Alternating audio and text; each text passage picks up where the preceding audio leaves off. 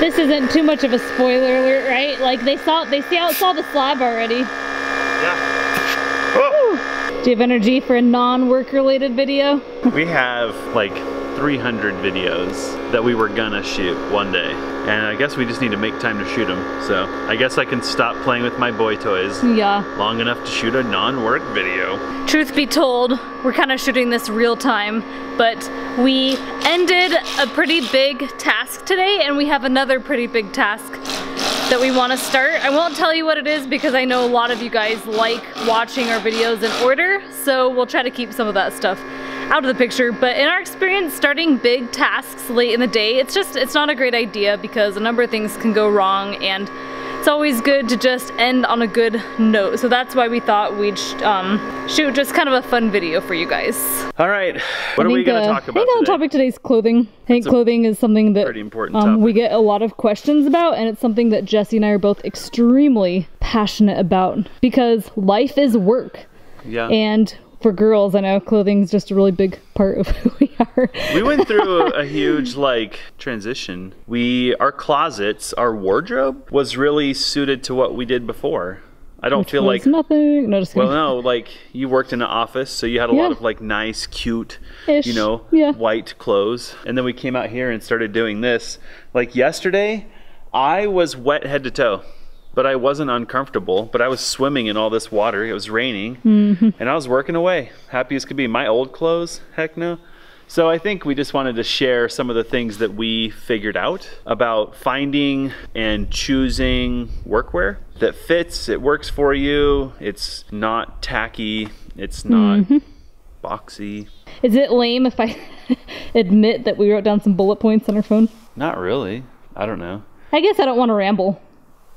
That's important. It's also important that I'm pretty sure what little cell phone service we had, we destroyed when we built this. See, the complaining is starting. Like, we think all of our troubles will be solved when we have a house, and we just created more problems. We're both going to be over here by the garage door like, yeah, Yeah. Yeah, hold on. Well, that's what we do now, so. Oh, can you hear me now? Okay, great. That's fantastic. I'm going to go inside. It's cold. So what do we want to talk about? You sent me something. Hold on, I have to find it. I think there's a mindset out there that if you're gonna work and you're gonna get dirty, you should wear the worst clothes that you own. We heard someone say, you should, what was the advice? You should buy shoes that you don't care about. Yeah, just go to Goodwill and buy $10 boots because they're gonna get ruined anyways. And we couldn't disagree more. We actually spend more on work clothing than we do other clothes because guess what? We don't wear other clothes. We work non-stop. And life is too short to have pants that ride up on you, fall down all the time. Like, I want my pants to stay up without a belt. Your feet hurt because your shoes don't fit. Your feet are uncomfortable, your hands are cold and clammy, you're cold. I mean, it just goes on and on and on. So our first tip, like hold your horses. This one's crazy and mind-blowing. Try things on. Try stuff on in stores. I've wanted a vest like this for a really long time, but I can never find one that fits. They just don't fit. Part of it's because they're too long.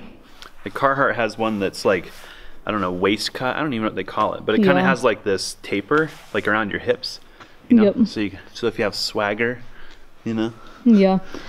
So a full year ago, we, I had a Carhartt jacket that I loved, and then we thought we'd try on some other Carhartt stuff. So we actually took a trip to a physical Carhartt store where they had a bunch of stuff that they don't have locally. Well, what started that was we tried the Carhartt stuff on locally, and I was able to find some stuff. Like I got some shirts, but I don't think I really got much else because it just didn't fit. Well, and there's not a large selection for men, and there's really no selection for women. But go try stuff on, that's what we did. And I think it helped us understand Carhartt and their sizing and their products and stuff like that. I would say it was an investment. In time. And not in money, but in time mostly. I don't even think we bought anything that day. Like, very hate to be those people, but we were able to try on lots of different sizes. Well, we got the sizes that we were looking for. We also got the styles we were looking for. Yep. So for pants for women, they have a slim version, or a regular or original, and a relaxed version. Yep. And I found that I only like one. I think maybe one of the takeaways from going to both local stores and then to other stores. I mean, we've been to more than one, but like the Carhartt store as an example, we narrowed down sizing and fit and stuff like that, but maybe they didn't have the color that you wanted. Or like there was, I think color was a huge one, and then the pants selection was just not there, especially for the girls. Felt like you and Anna really struggled to find stuff that fit. Yeah, even their store, they didn't have everything in stock. Right. And they had stuff. A lot online. So I think the biggest thing we've learned is don't settle. We used to be of the mindset that you had to buy what was available locally. Right. And that's not true. I mean, a lot of these stores, they do have just an entire product line online. If you find that your pants are just a little bit too short, or they're not the color that you like, or you like this style but they don't have it in your size, don't buy what you can buy. Hold off. Yeah, that was a huge takeaway for us. Like, we've been basically doing the Goodwill thing before that, and we were going through clothes like every month. 1 month maximum. So we moved into work clothes, but then we started to like struggle finding the color, the size, like pants, like butt cracks showing, pockets are in the wrong spot, because we were buying what was available instead of focusing on getting something that we really liked. Just because you try on one pair of pants in a particular brand, it doesn't mean that whole brand is bad. There are lots of items that I don't like. And then there are a few that I love. So I think a lot of things are that way, is that rarely does an entire product line fit you. You have to find like the style and the size, and that's really big for Jessie too. Well, and every company has their own like way of doing sizing. So Carhartt, for example, has like their original or whatever it's called, and it's really roomy, and I did not like it at all. So I preferred more of like their slim cut, but then you start getting into like above the waist and below the waist, and it gets really sophisticated. And I think the point of this whole point is that you want to find something that you really, really like. And then once you've got that figured out, it's a matter of basically reordering. Okay, I want to say what this video is not. It's not a sales pitch for a particular brand. We have a lot of experience with Carhartt, and recently we have a lot of experience with Duluth Trading Company. Yeah, what was appealing about Duluth was, so let me back up. So Alyssa has shopped for clothes on the internet. I have not. I am not. Okay, let me back up even farther. I hate trying on clothes. I think I speak almost on behalf of all men out there. So going clothes shopping is not fun to me. It's a huge waste of time, especially when I drive 2 hours and then I come home empty-handed. So shopping online was a new thing for me. And so Duluth was there's no Duluth stores around here. But we wanted to try some different workwear to see if we could find some products that fit us better, maybe did some things that the Carhartt stuff didn't do or whatever. And so we started shopping online, and we kind of figured out a trick.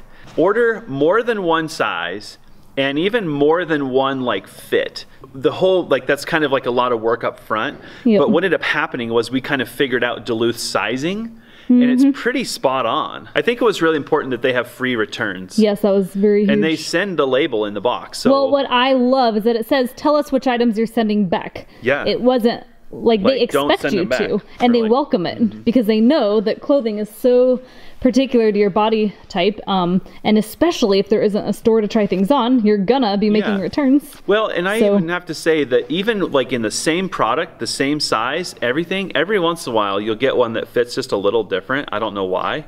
So you just send it back, like it doesn't fit. It's the same color, size, shape, product, like everything's the same. So I think that my mind has been open to shopping online. I don't really enjoy it still, but I'm trying to achieve my goal, and I think for Alyssa, it's opened up huge doors because the amount of workwear available for women on the internet is exponential compared with the few pairs of Wranglers or Miss Me jeans or whatever is available in the local store. I think from a women's perspective, I thought that I had to be fashionable or functionable. Functionable. And that there was absolutely no bridge. And I guess I'm showing some vulnerability here, but I am not willing to let go of the fact that I can't look like a woman anymore. Not that who you are is defined by what you look like, but you know what I'm saying.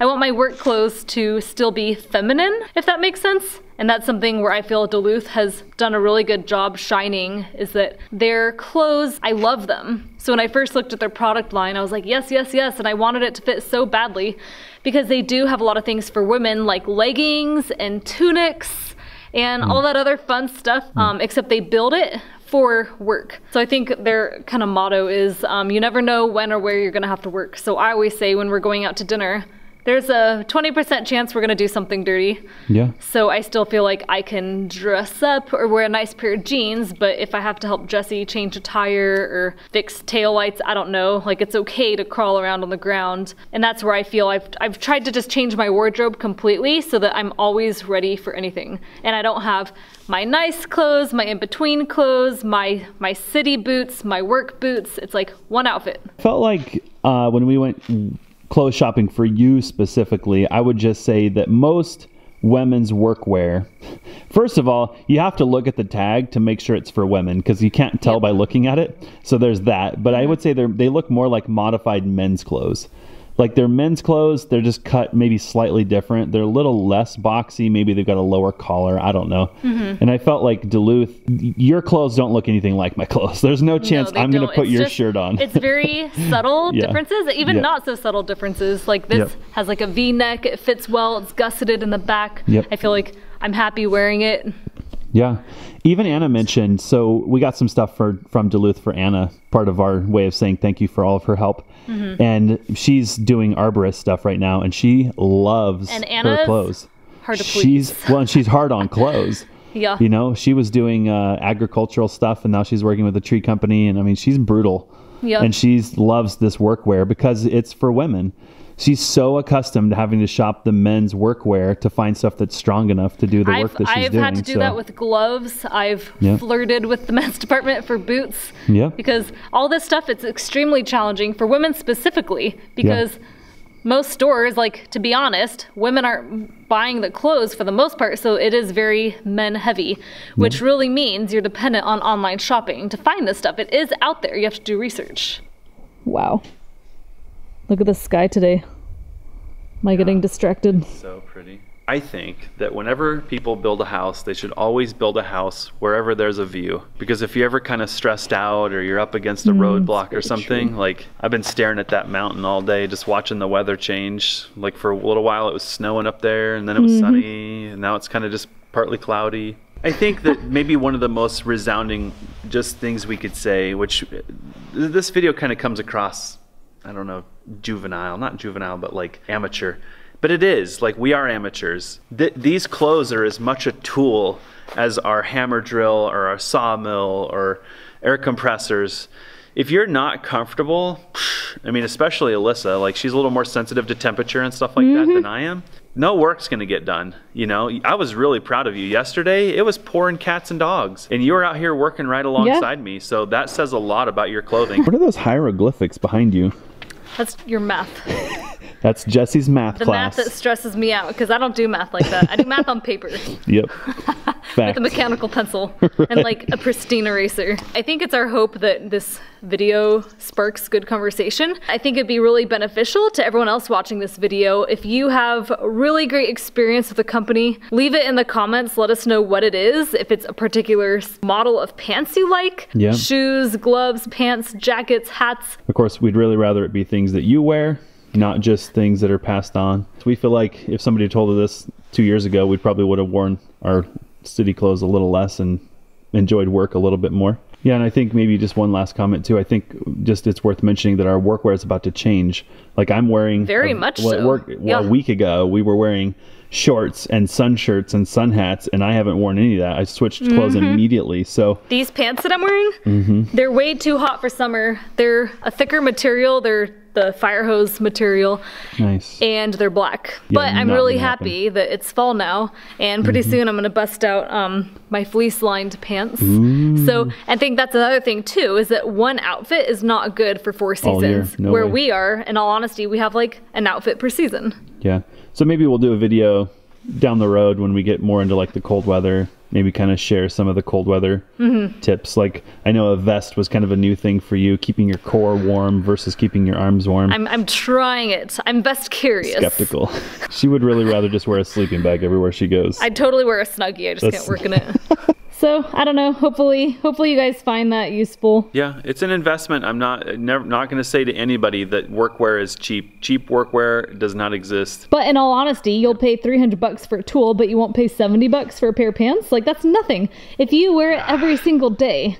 I think these pants are $70, but I wear them so much that It doesn't matter. Our mindset has changed about a lot of these things. I haven't been to Goodwill in a very long time, and I don't plan on going back. They do last longer. I'm not saying even these pants are completely indestructible, but they do last a very long time. The only thing that's destroyed my Carhartts is battery acid. Touché. That's fair. Okay, I think the talkity talk is over. Yeah, I'm feeling pretty motivated to get back to work. It's been a highly productive day. We dodged the Radiant Roulette. Well, that'll be coming up in a future video. Yeah, and I really want to get some stuff done before it gets dark, because tomorrow I want to start working on the big platform. Oh yeah. Can I share something? Okay. You know how our clothing is just like laden with pockets? I found another one, a place where you'd never expect it. Ready? What the heck? a secret pocket. Isn't that cool? I don't know. I'm trying to come up with things I could put in there. I don't know. These girl clothes have like pockets. They're like a pocket for your pocket. But like most girl pants, they have faux pockets. You put them in and like neat. It's like your fingertips going neat. Here's how most girls are. Here, can you hold my phone? Exactly. I have you hold my phone? Can you hold my chapstick? Yep. Can you hold my driver's license? Yep.